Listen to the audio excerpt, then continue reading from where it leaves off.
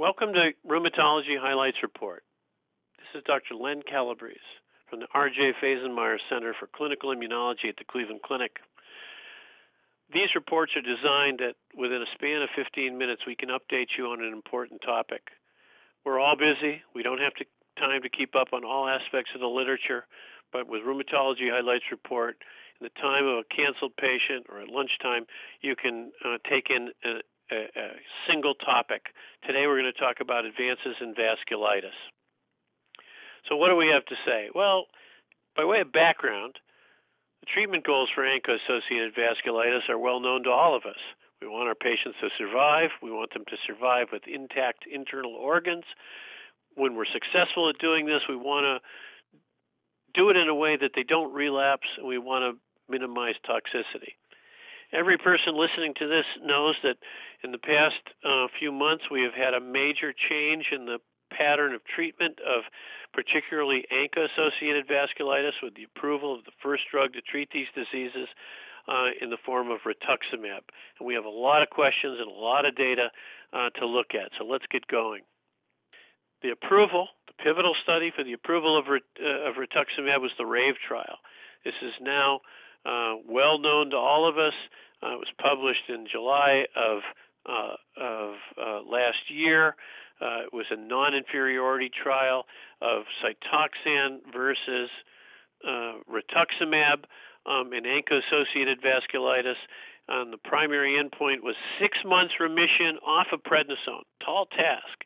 And the bottom line was that we know that Rituximab is as effective for remission, induction, and maintenance as Cytoxan at 6 months.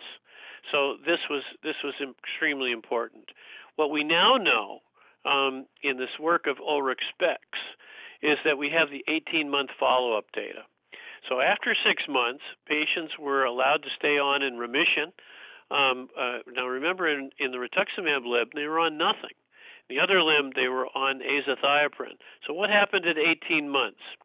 Well, in this slide, we see that the final outcomes at 18 months still favored Rituximab, with 64 achieving primary endpoint, 53% the secondary endpoint, and that it still was a non-inferior drug. So this is a pretty impressive bit of data and something that we're going to continue to be looking at. Let me break this down for you a little bit more. Here's the questions that we have. Who's the ideal patient for Rituximab? People with mild, severe, relapsing disease. What is the maintenance regimen that should be followed? Rituximab, should we only observe? What will the adverse event profile be in the short and long term? And what are the role of adjunctive therapies, everything from IVIG to apheresis? Looking at a little more granularly, this is the first phase of the RAVE trial. At 6 months, I gave you the data. 64% remission of Rituximab, 53% for Cytoxan. In this graph, we can see the full 18 months of data. And here you can see that these lines are not significantly different, and that the probability of remaining in remission is basically equivalent for both of these limbs. Now, what should be remembered that if you look at the Rituximab line, there's about 60% of people who with just a single course of Rituximab and induction steroids, a year and a half later, are still in remission. So our conclusions are 18 months, 12 months, 6 months, no difference between these limbs. There was time to complete remission, time to first flare were not difference between these limbs. And there was no difference between the severity and organ involvement of flares.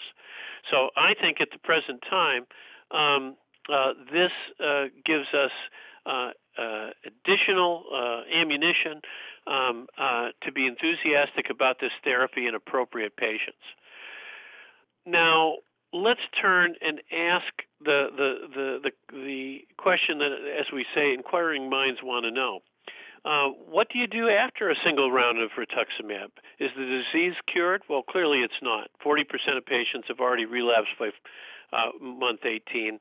So do we need to give it again, or should we give it like in rheumatoid, where we've seen that regular rounds of therapy appear to be more effective than letting the disease totally flare? So I'll show you little bits of data. First is a study by Jones, presented at the International ANCA meeting in Chapel Hill in May, and they said that, well, if you, the premise is that most patients who respond to rituximab will ultimately relapse if you follow them long enough. So let's compare giving it in different ways. Let's either wait till the patient flares or give it at Q6-month intervals, kind of in a rheumatoid fashion, and compare the differences. Now, this is not a randomized controlled study. This is a study with inherent historical biases, where the early patients were treated singly and the more recent patients were treated repeatedly. So here are the regimens that can be seen. From 2002 to 2006, it was non-protocolized, and they waited for relapse, and after that, patients were treated on a regular basis according to this schedule. Here is a Kaplan-Meier plot looking at the proportional relapse-free rates, and you don't have to be a statistician to see that if you protocolize this drug, that the remission rate in a sustained fashion is palpably higher. And by 25 months, 2 years, only about 20% have flared compared to the vast majority in the non-protocolized way. So I think now the challenge is to figure out who are the ones that are going to stay in remission and who are not.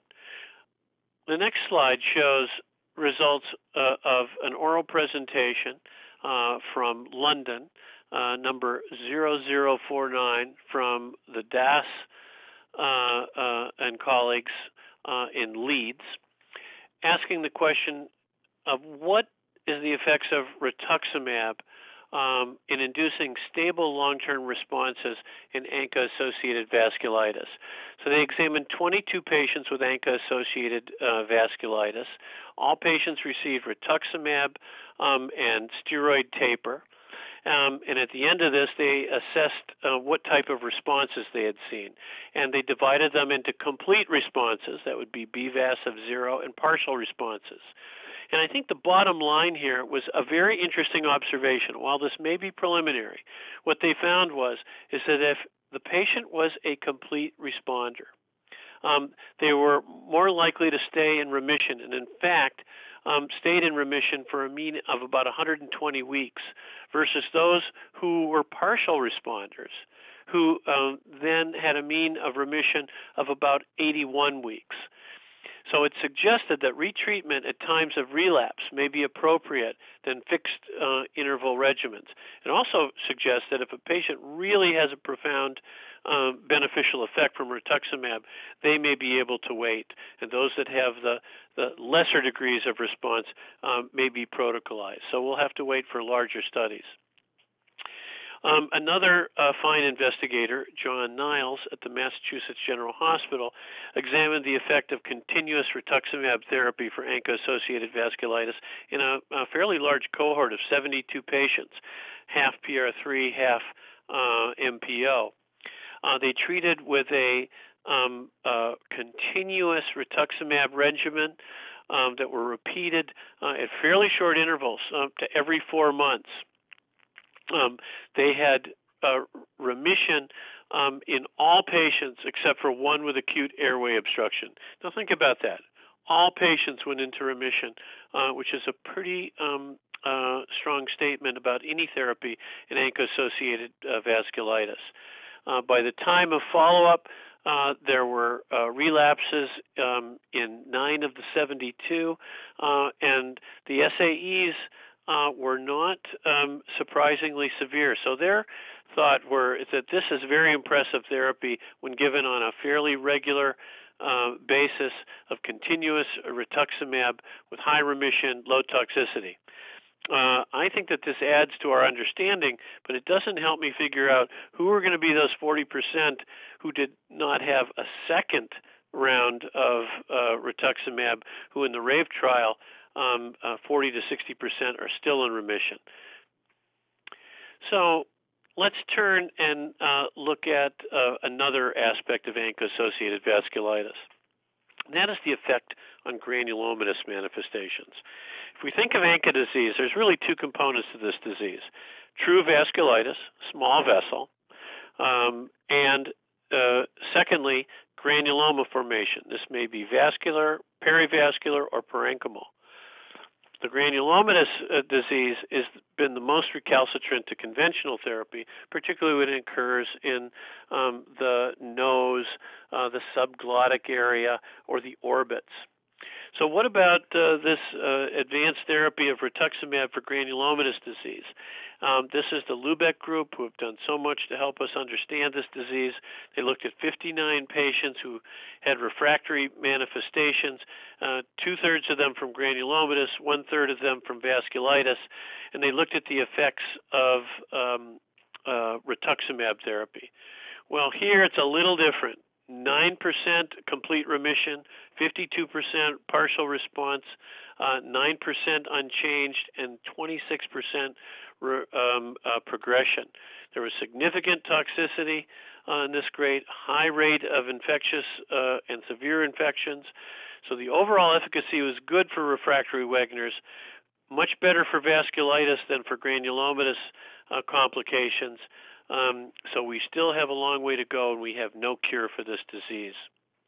So finally, let's talk about a few miscellaneous topics. What about Churg-Strauss disease? This is a study from the French vasculitis group, 383 patients with Churg-Strauss. We can learn a lot from this study. Only a quarter were ANCA positive. We know that, and this is confirmed. Thromboembolic events in 8%. Interesting and important, a low rate of cancer. This chart really is the meat of this study, because ANCA-positive and ANCA-negative patients with Churg-Strauss disease are different. And ANCA-positive patients tend to have more ENT, peripheral neuropathy, renal, and higher disease activity at onset, although the death rates and the relapse rates are not palpably different. Both of these groups, in conclusion, do quite well with our standard of care therapies, with 86 to 94% with 5-year survival. So I await for this paper eagerly to help us get a better handle on Churg-Strauss as an overall disease. Now let's just take the last few. Polymyalgia rheumatica, an intense inflammatory disease, high SED rate, high CRP. What is the answer for steroid refractory people? Well, TNF inhibitors have been pretty disappointing. Methotrexate is a puny therapy. In theory, tocilizumab, an anti-IL-6, would be ideal. Do we have any hints? I don't like to highlight abstracts that are mere case reports, but this very nice case report from Germany of 2 patients with refractory PMR treated with tocilizumab showed rather dramatic effects. So it is an unapproved therapy. It's a teaser, but I think that we are going to be looking for larger trials of this moving forward. Let's now turn and talk about cryoglobulinemia and rituximab. There are numerous reports. Over 150 patients have been reported in the literature treated with rituximab as a therapeutic tool for mixed cryoglobulinemia. Most of these are HCV positive patients and a tough group to treat. In this small study from Torino, Italy, 22 patients with type 2 with significant disease were treated with a 4-week course, the old lymphoma regimen of rituximab, with no other immunosuppressants given. Because of the response rate, 13 required some additional therapy, 8 reinduction, 5 with maintenance. So what did they see in this? Well, first of all, they saw good effects on proteinuria, sedimentation rate, cryocrit, rheumatoid factor, and IgM, all significantly falling. Secondly, there was no adverse effects on the viral control, with viral loads not increasing.